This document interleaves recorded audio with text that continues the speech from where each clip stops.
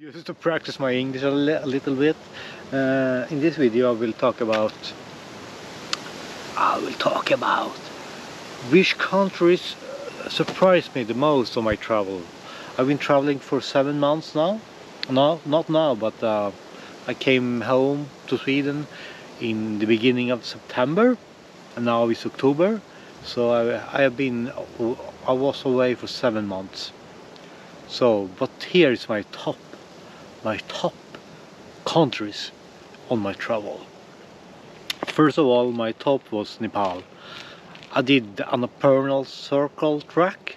It was amazing. It was top notch. If you really like hiking, I will really recommend you to go to Nepal and hike. And you don't really need a guide. I did it without a guide, so it was fine for me. So I have a video called Soul Trekking in Annapurna Circle, Nepal. Go and check it out on my channel. It's in Swedish, but I have subtitles. And the other country that surprised me very much was Cambodia. I really like Cambodia. Cambodia was also one of my favorite countries on this 7-month journey through Asia and Europe. I was backpacking, you can say, but Cambodia, really like Cambodia. It was small, still a lot of things to do in Cambodia, like they have good beaches, dark history, not the best, but the genocide in the late 70s, super interesting and a little bit depressing as well, but the beaches, Korong Island, it was very good. It was very good actually. I think it's called, was it on Paradise Beach or something like that. Stayed there for 2-3 nights. I just relaxed, drank a lot of coconut beer, good food, a little bit expensive maybe.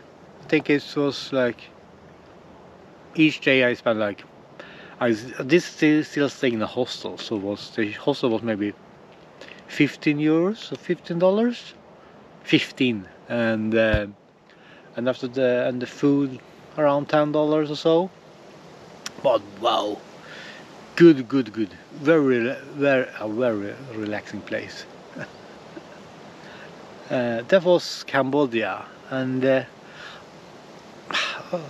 really like Bangladesh because I don't know, it was so different from everything else I have experienced. And the people in Bangladesh, wow, they are so friendly and so happy to see you. They are like, even I just was vlogging like this, and they thought, it was the first time I really felt like a YouTuber. A real YouTuber.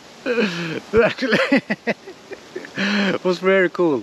So Bangladesh, maybe, I don't know, I really like Bangladesh. Just for the experience, I was only there for 10 days on this trip. Maybe I will go back, maybe not. We will see. Alltså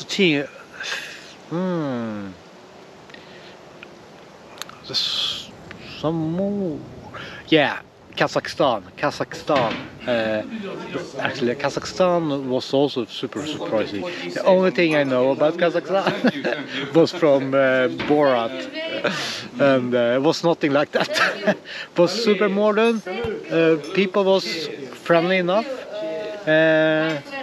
Good food. You can find a lot of international food. I was only in the city Almaty, and then I did take some trips around the country.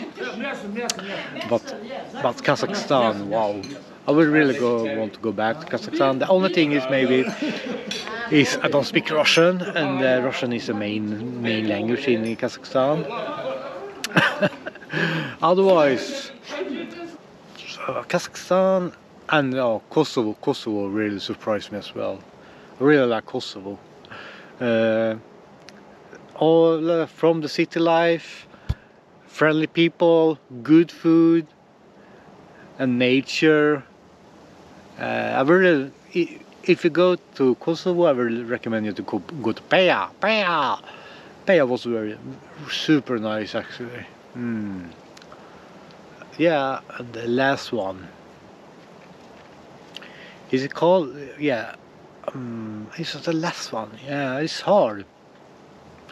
It's hard. The last one that really surprised me.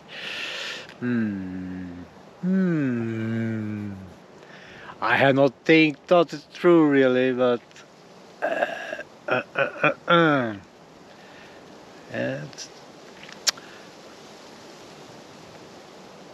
I don't know really. The other countries feel like I have like it was not like oh surprise so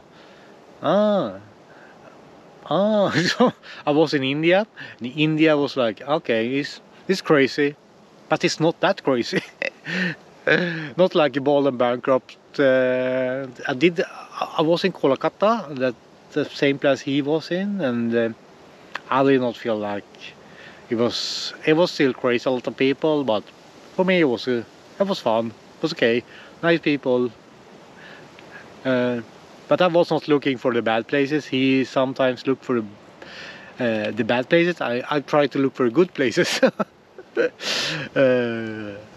But yeah, maybe part of India. I was in Darjeeling, and Darjeeling was super nice. So like a tea region up in the north of India, between Bhutan and Nepal. It was a very good region, very nice region. But the last country that really surprised me, I have to say, like, I don't know. Maybe Lithuania. Lithuania was.